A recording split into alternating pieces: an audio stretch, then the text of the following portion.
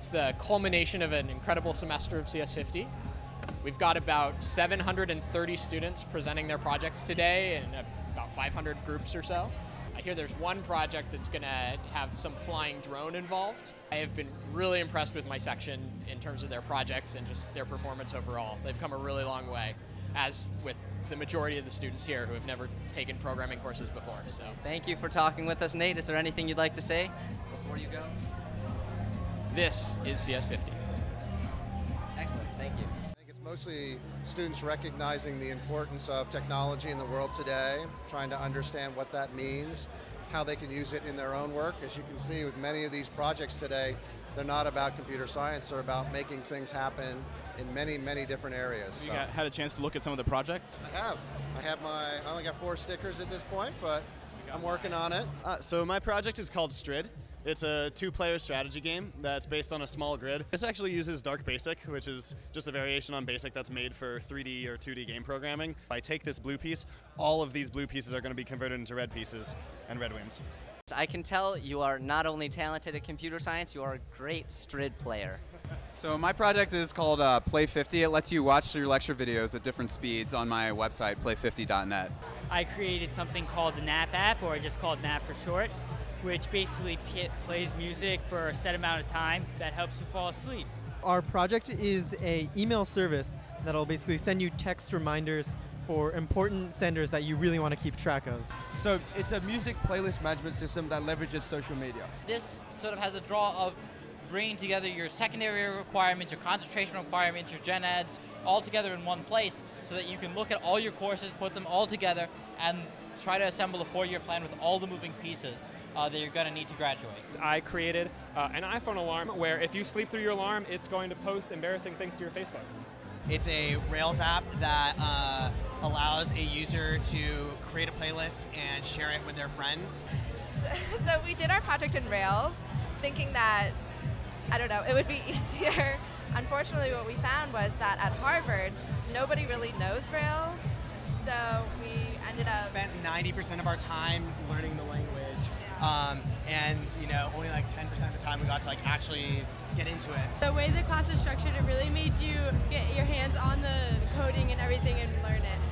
So on our homepage, you can view all the items that are being sold or that people want to buy. I made this game called Tetrips.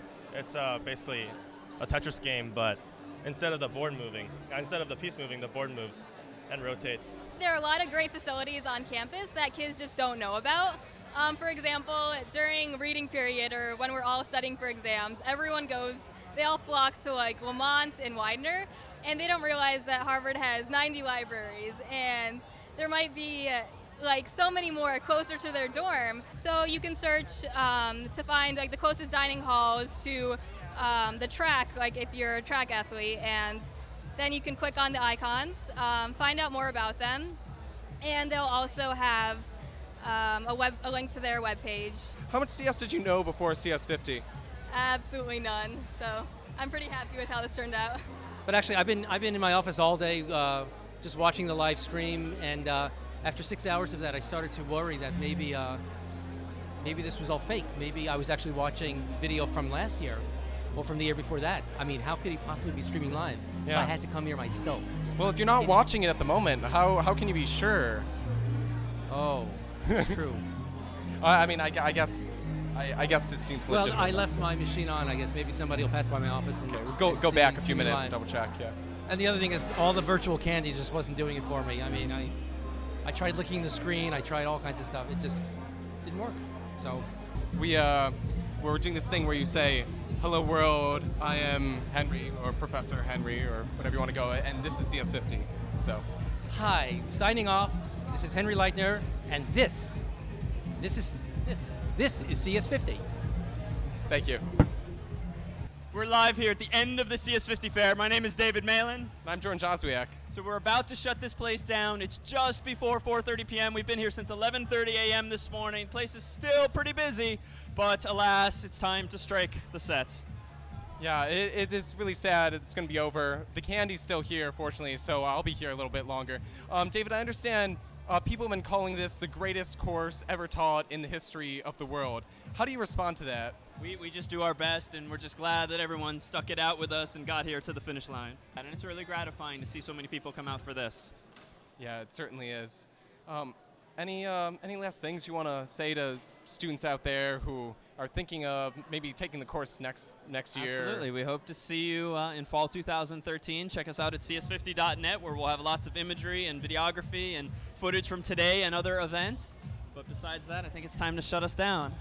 All right. Well, thank you very much, David. It's been great talking with you, and I'm so glad I took the course 2 years ago. It's been wonderful, and then teaching it. Well, it's been wonderful having you aboard as a TF. Thanks, David. This was CS50. What?